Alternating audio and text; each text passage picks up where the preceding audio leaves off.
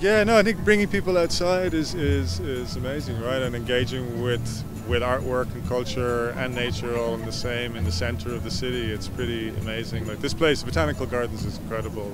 It's definitely a suspension of reality in what's going on in the world. The Brooklyn Botanical Gardens is so beautiful, and having this artistic setup with the lights is a really great way to feature and enhance that.